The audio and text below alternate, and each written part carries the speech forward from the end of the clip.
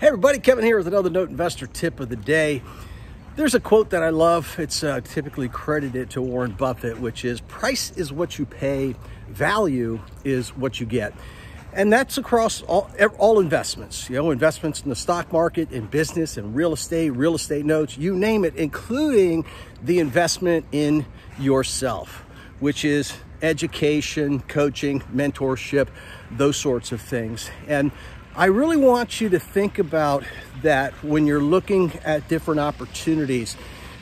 Specifically, I'm talking about training in the real estate note business. So whether you're at an expo, whether you're at a training event, anything like that, take a look at what they have. What's the price? What's the value that you get? And by all means, please compare that to myself as well. And I think you will see that there's a huge chasm in what's available in the note industry.